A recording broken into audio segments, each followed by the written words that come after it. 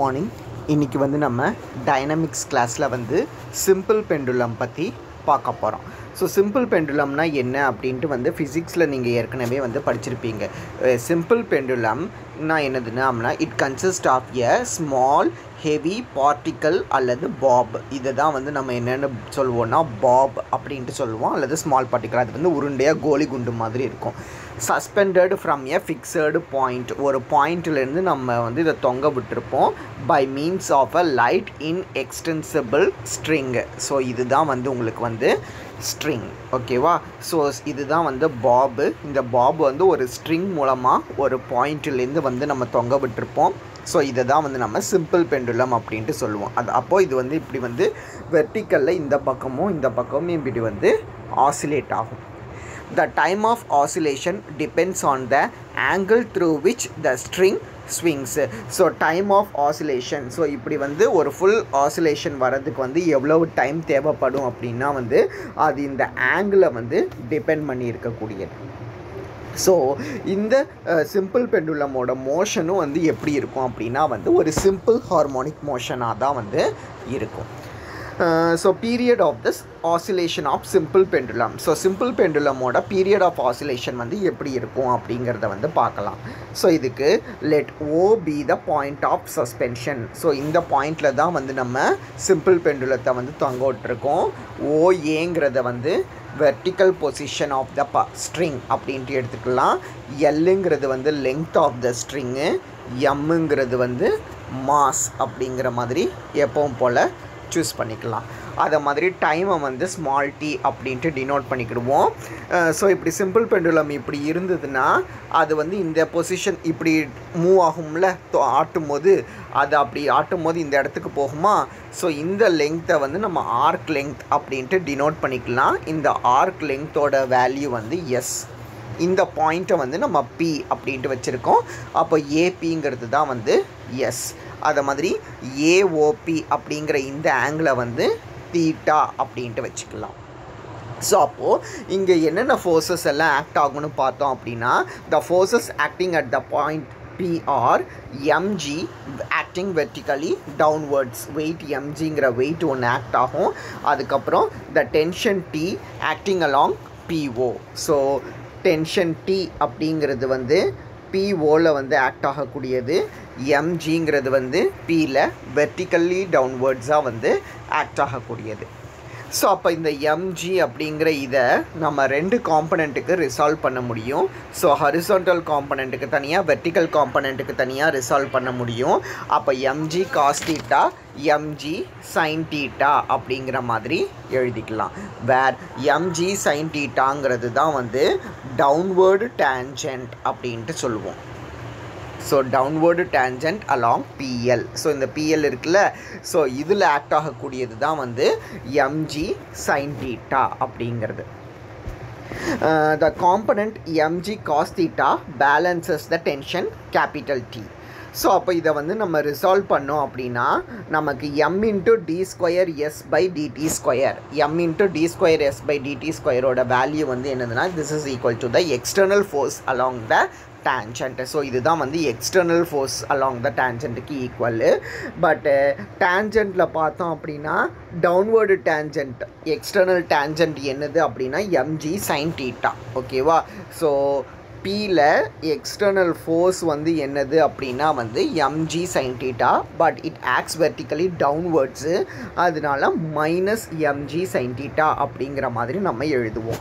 அப்போ m into D square S by DD ஸ்கொயரோட value வந்து மைனஸ் mg சைன் தீட்டா அப்படிங்கிறத வந்து நம்ம சொல்லலாம். We have to put negative sign here as the component mg sin theta is towards A and opposite to the direction in which S increases. So இப்போ இங்கே ஏன் வந்து நம்ம நெகட்டிவ் சைன் போட்டிருக்கோம் அப்படின்னா mg sin theta acts towards A, ஏங்கிற பாயிண்ட்டை நோக்கி தான் வந்து இந்த mg sin thetaங்கிறது ஆக்ட் ஆகுது. அதாவது இப்படி வந்து ரிவர்ஸ் டைரக்ஷனில் வந்து இது வந்து ஆக்ட் ஆகுது. அதை மாதிரி and opposite to the direction in which S increases. So opposite டைரக்ஷனில் இருக்கிறதுனால நம்ம வந்து மைனஸ் சைன் போடுறோம். as theta the amplitude oscillation is small, sin theta can be replaced by theta. So thetaங்கிறது தான் வந்து amplitude. நான் இங்கே பொறுத்த வரையில் டீட்டாங்கிறது தான் வந்து ஆம்ப்ளிடியூடு. ஸோ இந்த ஆம்ப்ளிடியூடை ஸ்மாலாக சூஸ் பண்ணும்போது நம்ம சைன் டீட்டாவை வந்து டீட்டா அப்படின்னே வந்து ரீப்ளேஸ் பண்ணிக்கலாம்.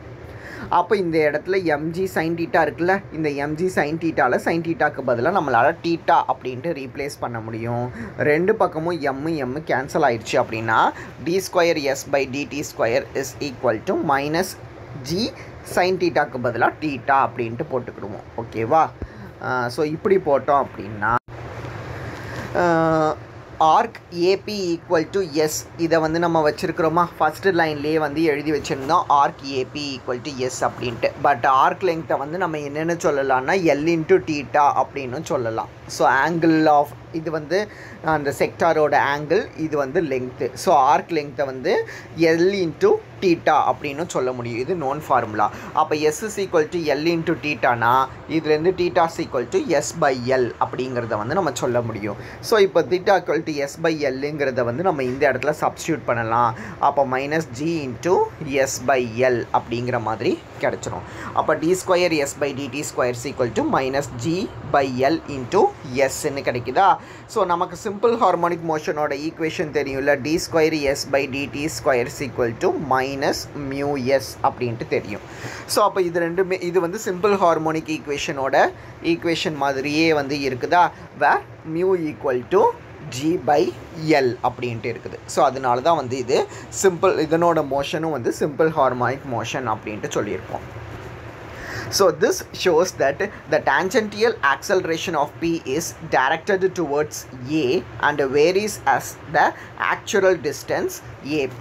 So இது வந்து actual distance பொறுத்து வேரி ஆகுது அப்படின்ட்டு சொல்லியிருக்காங்களா. ஏன்னா இதுலேருந்து d²s/dt² is proportional to S அப்படின்ட்டு சொல்லிக்கலாம். இந்த மைனஸ் ஜி ஈக்குவல் டு இந்த வேல்யூ இருக்கிறத ப்ரப்போர்ஷனல் டு எஸ்ன்னு எழுதிக்கலாம். ஸோ இதுதான் வந்து உங்களுக்கு ஆக்சுவல் டிஸ்டன்ஸ் அப்படின்ட்டு நமக்கு தெரியும் எஸ்ஸுங்கிறது. அதனால தான் இது ப்ரப்போர்ஷனல் டு ஆக்சுவல் டிஸ்டன்ஸ் அப்படின்ட்டு வந்து நம்ம எழுதியிருப்போம். ஸோ இப்போ இந்த ஈக்குவேஷனை வச்சு இதனோட மோஷனும் வந்து ஒரு சிம்பிள் ஹார்மோனிக் அப்படிங்கிறத வந்து சொல்லிடலாம். ஸோ சிம்பிள் ஹார்மோனிக் மோஷனோட கம்பேர் பண்ணும்போது மியூவோட வேல்யூ வந்து ஜி பை எல் அப்படிங்கிறது வந்து கிடச்சிரும். So period of the oscillation கண்டுபிடிப்போம். ஸோ பீரியட் ஆஃப் ஆசிலேஷனுக்கு ஃபார்முலா வந்து 2π/√μன்னு தெரியும்ல, simple harmonic மோஷனுக்கு period formula. So 2π/√μவில் √μக்கு பதிலாக ஜி பை எல் போடுவோம். அப்போது சிம்பிள் பெண்டுலமோட பீரியட் ஆஃப் ஆசிலேஷன் வந்து 2π × √L/g. இது மேபி ஒன் வேர்டில் வந்து கேட்கலாம், இதை நல்லா ஞாபகம் வச்சுக்கோங்க. Simple harmonic motion simple பெண்டுலமோட period of oscillation வந்து 2π × √L/g அப்படிங்கிறது.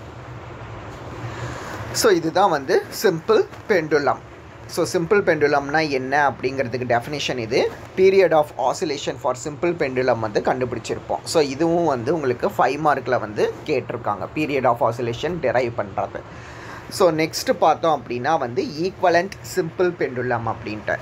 த simple pendulum which we have considered above is only idealistic. So நம்ம இதுக்கு முன்னாடி பார்த்த சிம்பிள் பெண்டுலம் அப்படிங்கிறது வந்து ஜஸ்ட் அது வந்து ஐடியலிஸ்டிக், அதாவது அது மூவே ஆகாது, ஒரு ஸ்டேபிளாக கல் மாதிரி வந்து இருக்கக்கூடியது. இன் practice a pendulum consist of a wire R string whose mass cannot be totally neglected. But ஜென்ரலாக பார்த்தோம் அப்படின்னா ஒரு பெண்டுலம்னா என்னது அப்படின்னா, அது பெண்டுலம்ங்கிறது ஒரு ஒயர் மாதிரி இருக்கும் அல்லது ஒரு ஸ்ட்ரிங் மாதிரி இருக்கும். அதனோட மாஸ் வந்து நமக்கு கண்டிப்பாக தேவைப்படும் அப்படிங்கிற மாதிரி இருக்கும். Also the pop is not strictly a particle. So whatever be the shape of the pendulum, that simple pendulum which oscillates in the same direction is as the given pendulum is called the simple equivalent pendulum. அப்போ equivalent simple பெண்டுலம்னா என்னதுன்னா, அந்த பெண்டுலமோட shape வந்து எப்படி வேணாலும் இருக்கலாம். அது pop மாதிரி இருக்கலாம், இல்லை நீங்கள் கோலி குண்டை தொங்க விடலாம், இல்லை சின்ன பால் மாதிரி உள்ளதை தொங்க விடலாம். அதனோட ஷேப் வந்து உங்களுக்கு எப்படி வேணாலும் இருக்கலாம். பட் வந்து அது சிம்பிள் பெண்டுலம் மாதிரியே இந்த மாதிரி ஆசிலேட் ஆகிட்டு இருந்துச்சு அப்படின்னா நம்ம எடுத்துக்கக்கூடிய அந்த பார்ட்டிக்கல் இருக்குல்ல, அதை தான் வந்து என்னென்னு சொல்லுவோம்னா ஈக்குவலண்ட் சிம்பிள் பெண்டுலம் அப்படின்ட்டு சொல்லுவோம். ஸோ அப்படி ஈக்குவலன்ட் சிம்பிள் பெண்டுலம் நம்ம சொன்னோம் அப்படின்னா அதுக்கு வந்து ஏற்கனவே நம்ம டெரைவ் பண்ணிட்டோம். Any simple harmonic motion can be compared with the motion of the simple pendulum. So simple harmonic மோஷனோட ஈக்குவேஷனும் simple பெண்டுலமோட ஈக்குவேஷனும் almost வந்து சேமாக தான் இருக்குது. ஸோ சிம்பிள் ஹார்மோனிக் மோஷனோட ஈக்குவேஷன் வந்து d2x/dx t² = -μx அப்படின்ட்டு இருக்கும். சிம்பிள் பெண்டுலமோட ஈக்குவேஷன் வந்து d2s/dt² = -g/l × s அப்படின்ட்டு இருக்குது. ஸோ இப்போ இது ரெண்டுத்தையும் நம்ம கம்பேர் பண்ணும்போது நம்ம முன்னாடியே சொன்ன மாதிரி மியூவோட வேல்யூ வந்து g/l அப்படின்ட்டு இருக்குது. அப்போ இதுலேருந்து l தேவை அப்படின்னா அதை வந்து நம்ம g/μ அப்படின்ட்டு எழுதிக்கலாம். So this the length of the simple pendulum is equal to g/μ. So இது தானே L தானே length of the simple pendulum அப்படின்ட்டு சொல்லுவோம். So length of the simple pendulumோட value பார்த்தீங்க அப்படின்னா வந்து அது g/μ. ஸோ இதுவும் வந்து ஒன் வேர்டில் கேட்கக்கூடியது. length of the simple pendulumக்கு வந்து g/μ அப்படிங்கிறது. ஸோ நெக்ஸ்ட்டு பார்த்தோம் அப்படின்னா வந்து செகண்ட்ஸ் பெண்டுலம். ஸோ இதுவும் வந்து 5 மார்க்கில் வந்து கேட்டிருக்காங்க செகண்ட்ஸ் பெண்டுலம் அப்படிங்கிறது. ஸோ செகண்ட்ஸ் பெண்டுலம்னா என்னது அப்படின்னா எ seconds pendulum is one whose period of oscillation is 2 seconds. So simple பெண்டுலமோட period of oscillation நம்ம என்ன அப்படிங்கிறத வந்து பார்த்தோம். ஸோ செகண்ட்ஸ் பெண்டுலம்னா என்னதுன்னா அந்த பீரியட் ஆஃப் ஆசிலேஷன் வந்து 2 seconds அப்படின்ட்டு இருந்துச்சு அப்படின்னா அந்த சிம்பிள் பெண்டுலம் தான் வந்து நம்ம செகண்ட்ஸ் பெண்டுலம் அப்படின்ட்டு சொல்லுவோம். ஸோ பீரியட் ஆஃப் ஆசிலேஷனுக்கு நமக்கு வந்து ஃபார்முலா தெரியுமா?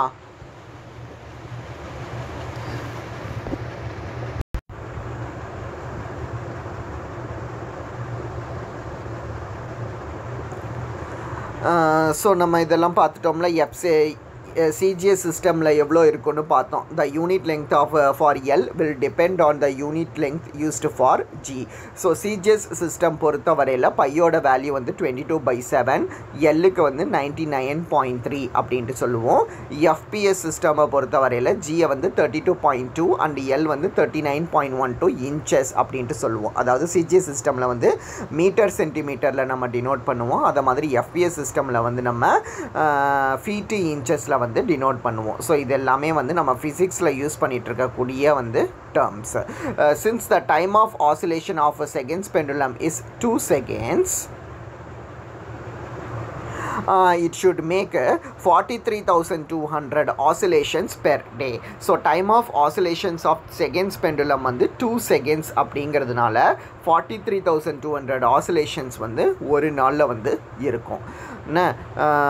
ஸோ அது வந்து n செகண்ட்ஸை ஒவ்வொரு நாளும் வந்து கெயின் பண்ணுச்சு அப்படின்னா அப்போ டோட்டல் டைம் ஆஃப் ஆசிலேஷன் வந்து எவ்வளவு இருக்கும்? ஒவ்வொரு நாளும் n செகண்ட்ஸை வந்து கெயின் பண்ணிச்சுன்னா அப்போ ஓவராலாக அதனோட கெயின் எவ்வளோ இருக்கும்னா 43,200 + n/2 அப்படின்ட்டு இருக்கும்.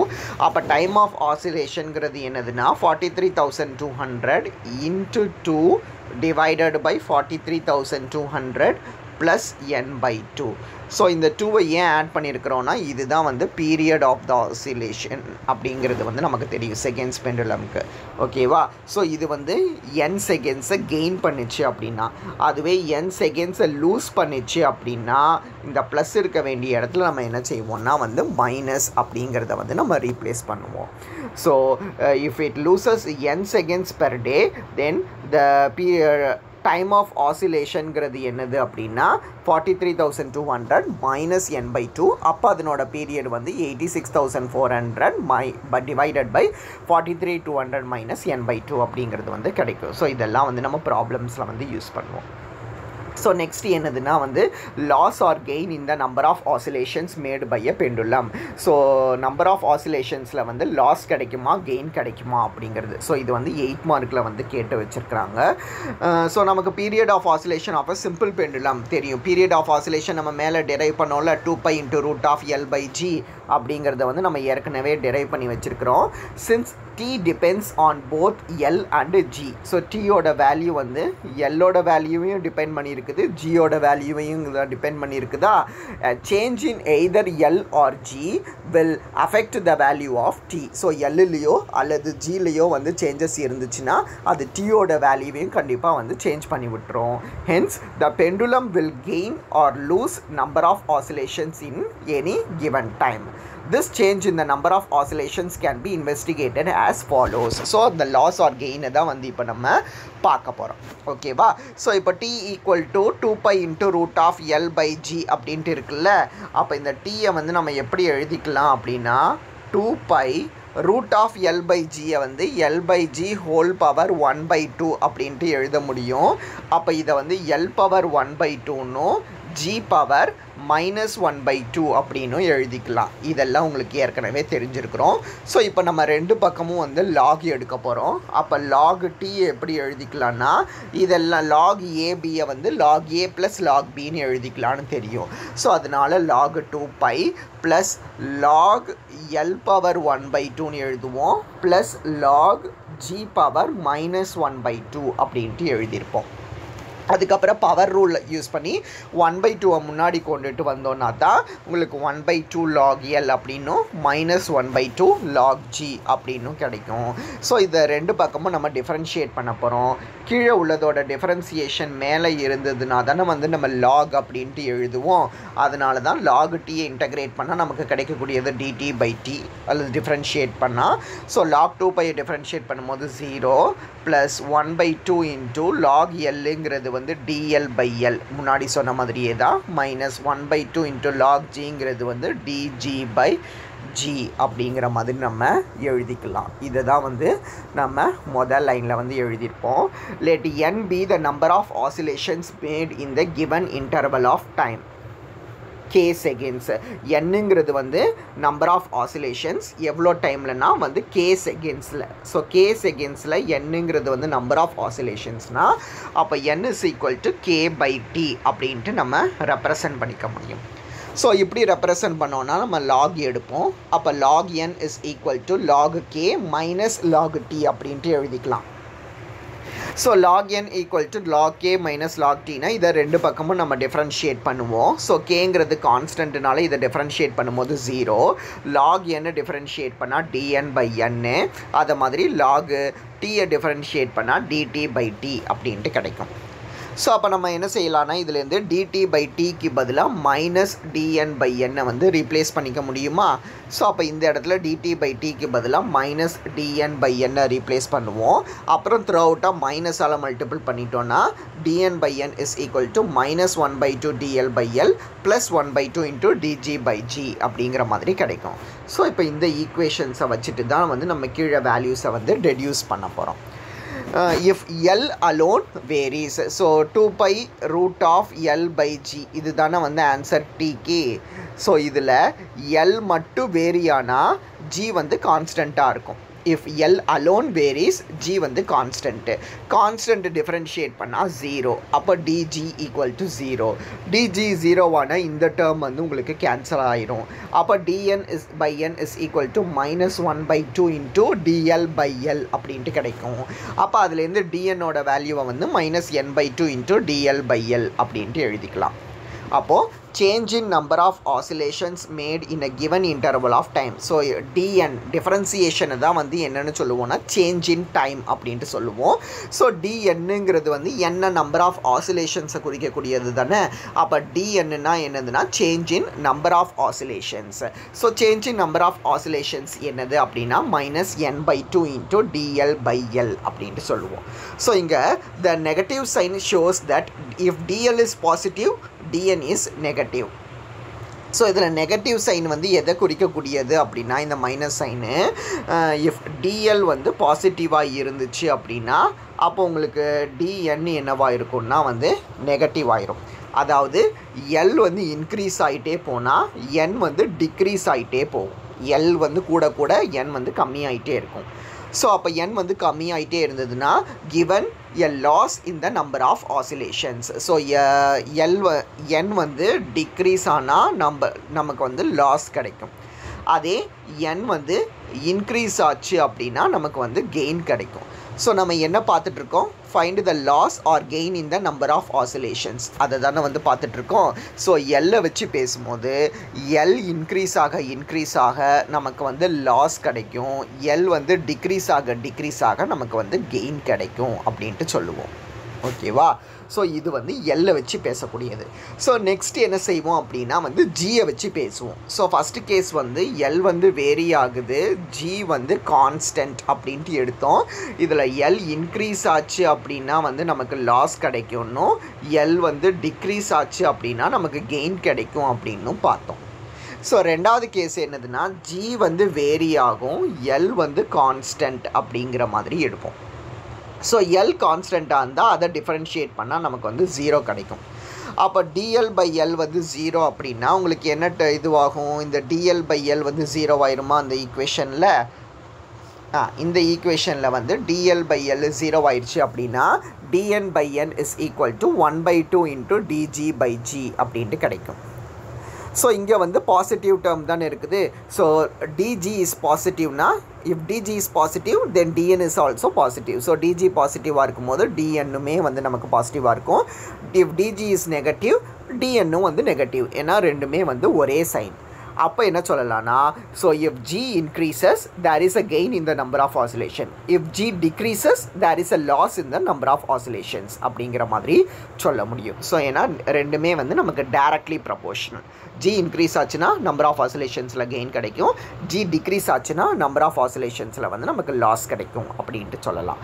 ஸோ அப்போ இதில் வந்து நம்ம ரெண்டு கேஸஸாக வந்து இதை வந்து பிரிப்போம். ஸோ ஃபஸ்ட்டு கேஸ் என்னது அப்படின்னா, let the pendulum be taken to the top of the mountain at a height h above the earth surface.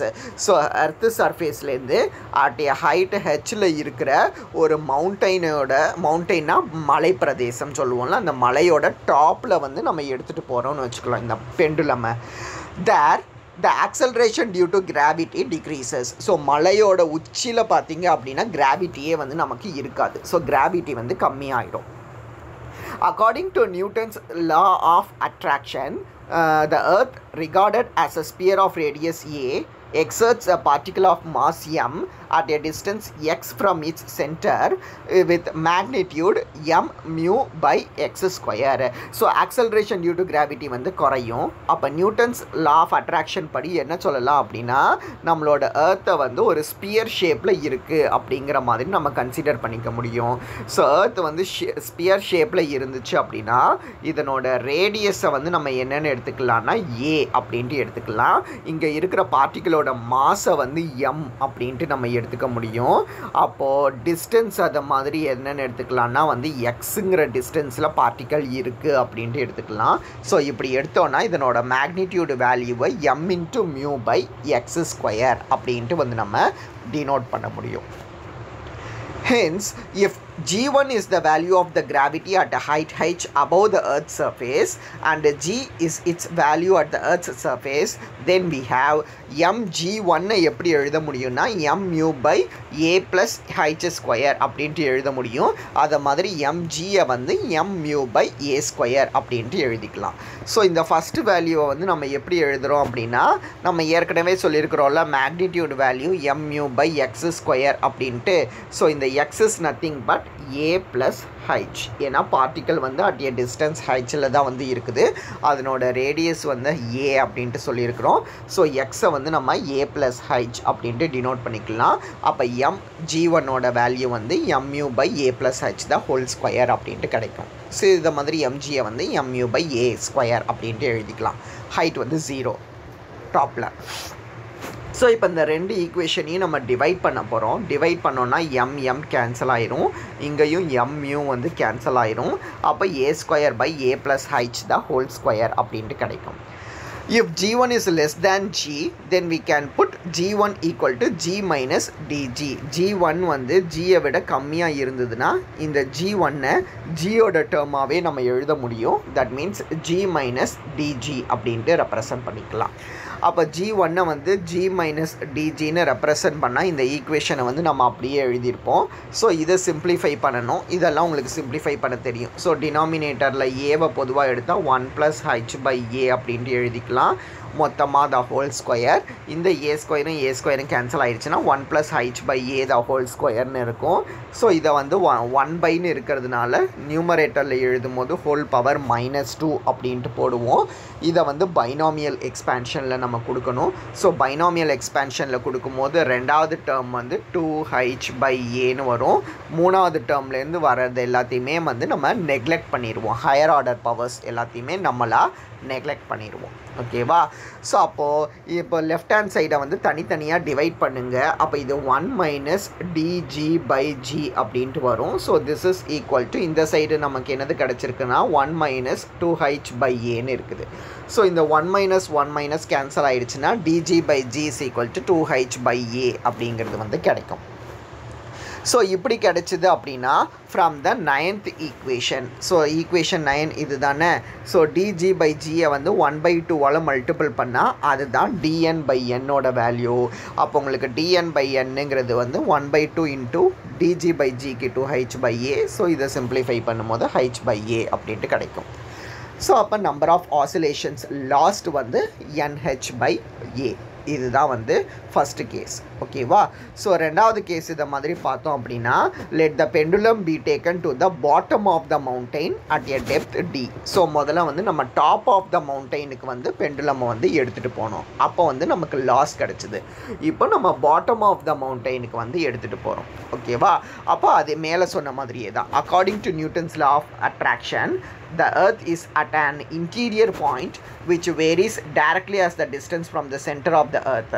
So if g2 is the value of the gravity above depth, so g2ங்கிறது value of the gravity ன்னு இருந்ததுன்னா தென் மேலே சொன்ன மாதிரியே வந்து g2/gயை வந்து எப்படி எழுதிக்கலான்னா, எப்படி g1க்கு பதிலாக g - dg போட்டோமோ அதை மாதிரி g2க்கு பதிலாக என்ன போடுவோன்னா a - d/a அப்படின்ட்டு வந்து நம்ம போடுவோம். ஸோ a - d/aன்னு போடும்போது தனித்தனியாக டிவைட் பண்ணால் 1 - d/a அப்படிங்கிற மாதிரி நமக்கு கிடச்சிரும். ஸோ 1 - d/a அப்படின்ட்டு கிடச்சிருச்சு அப்படின்னா ரெண்டு பக்கமும் தனித்தனியாக சிம்பிளிஃபை பண்ணும்போது dg/g = d/a அப்படிங்கிறது வந்து கிடைக்கும். அகைன் 9th ஈக்குவேஷனில் ரீப்ளேஸ் பண்ணுவோம். dn/nங்கிறது என்னதுன்னா 1/2 இன்ட்டு dg/g அப்படிங்கிறது. ஸோ இதில் dg/gக்கு பதிலாக இந்த வேல்யூவை ரீப்ளேஸ் பண்ணிங்கன்னா dnங்கிறது n into d divided by 2a அப்படின்ட்டு கிடைக்கும். அப்போ loss in the number of oscillations வந்து n into d divided by a அப்படின்ட்டு வரும். ஸோ ரெண்டு டைப்ஸ் ஆஃப் ஆசிலேஷன்ஸ். ஸோ அப்போ லாஸ் ஆர் கெயினுக்கு வந்து நம்ம என்ன பார்த்தோம் அப்படின்னா ஃபஸ்ட்டு பீரியடோட ஃபார்முலா என்ன அப்படிங்கிறத வந்து டெரைவ் பண்ணோம். 2π × √L/g அப்படிங்கிறது. அப்போ டீயோட வேல்யூ வந்து எல்லையும் டிபெண்ட் பண்ணியிருக்குது, ஜியையும் டிபெண்ட் பண்ணியிருக்குது அப்படிங்கிறத வந்து சொல்லியிருந்தோம். ஸோ அப்போ எல்லையும் ஜியையும் பொறுத்து லாஸ் கிடைக்குதா கெயின் கிடைக்குதா அப்படிங்கிறத வந்து பார்ப்போம். ஸோ இதுக்கு வந்து ஒரு டிஃப்ரென்ஷியல் ஈக்குவேஷனை வந்து நம்ம அந்த இதை ரெண்டு பக்கமும் லாக் எடுத்துகிட்டு அதை டிஃப்ரென்ஷியேட் பண்ணியிருப்போம். ஸோ டிஃபரன்ஷியேட் பண்ணதுக்கப்புறம் அதை வச்சு நம்ம டிஸ்கஸ் பண்ணியிருப்போம். இதில் எல் வந்து இன்க்ரீஸ் ஆச்சு அப்படின்னா நம்பர் ஆஃப் ஆசிலேஷன் வந்து உங்களுக்கு என்னது கிடைக்கும் அப்படின்னா வந்து லாஸ் கிடைக்கும். நம்பர் ஆஃப் ஆசிலேஷன்ஸில் வந்து லாஸ் கிடைக்கும். அதே எல் வந்து டிக்ரீஸ் ஆச்சு அப்படின்னா நம்பர் ஆஃப் ஆசிலேஷன்ஸில் வந்து கெயின் கிடைக்கும் அப்படின்ட்டு பார்த்தோம். இது எல்லை பொறுத்து. அதே வந்து ஜியை பொறுத்து பார்த்தோம் அப்படின்னா ஜி இன்க்ரீஸ் ஆச்சுன்னா நம்பர் ஆஃப் ஆசிலேஷன் வந்து கெயின் கிடைக்கும். ஜி வந்து டிக்ரீஸ் ஆச்சு அப்படின்னா நம்பர் ஆஃப் ஆசிலேஷனில் வந்து லாஸ் கிடைக்கும் அப்படிங்கிறத வந்து பார்த்தோம். ஸோ இந்த ஜியை வச்சுக்கிட்டு வந்து நம்ம ரெண்டு ஸ்பெஷல் கேசஸை வந்து டெரைவ் பண்ணி வச்சுருந்தோம். ஸோ இதுதான் வந்து loss R gain in the number of oscillations of a simple pendulum அப்படிங்கிறது. ஸோ அப்போ இன்றைக்கி கிளாஸில் வந்து நம்ம என்னெல்லாம் பார்த்துருக்கோம் அப்படின்னா வந்து ஃபஸ்ட்டு சிம்பிள் பெண்டுலம்னா என்ன அப்படிங்கிறத வந்து பார்த்தோம். Next period of oscillation of the simple pendulum என்ன அப்படிங்கிறத வந்து டெரைவ் பண்ணி வச்சுருந்தோம். ஸோ இது 5 மார்க்குக்கு இம்பார்ட்டண்ட்டு. அது மாதிரி பீரியடோட ஃபார்முலாவும் 1 வேர்டில் வந்து கேட்பாங்க. நெக்ஸ்ட்டு ஈக்குவலன்ட் சிம்பிள் பெண்டுலம்னா என்ன அப்படிங்கிறத வந்து பார்த்தோம். செகண்ட்ஸ் பெண்டுலம்னா என்னங்கிறத வந்து பார்த்தோம். ஸோ செகண்ட்ஸ் பெண்டுலமும் வந்து 5 மார்க்குக்கு வந்து இம்பார்ட்டண்ட்டான கொஸ்டின்னு. ஸோ இதனோட செகண்ட்ஸ் பெண்டுலமோட லெங்க்த்தும் வந்து 1 வேர்டில் வந்து கேட்பாங்க. அந்த மாதிரி பீரியட் ஆஃப் ஆசிலேஷனுக்கு லாஸ் அல்லது கெயின் கிடைக்குமா, நம்பர் ஆஃப் ஆசிலேஷன்ஸில் வந்து லாஸ் கிடைக்குமா கெயின் கிடைக்குமா அப்படிங்கிறது தான் வந்து லாஸ்ட்டாக பார்த்துருந்தோம். ஸோ இதுவும் வந்து யூனிவர்சிட்டியில் வந்து கேட்டிருக்காங்க. ஸோ இது வரைக்கும் இன்றைக்கி கிளாஸில் பாருங்கள். இதோட வந்து நமக்கு இந்த 3rd யூனிட்டான சிம்பிள் ஹார்மோனிக் மோஷன் அப்படிங்கிறது வந்து கம்ப்ளீட் ஆகும்.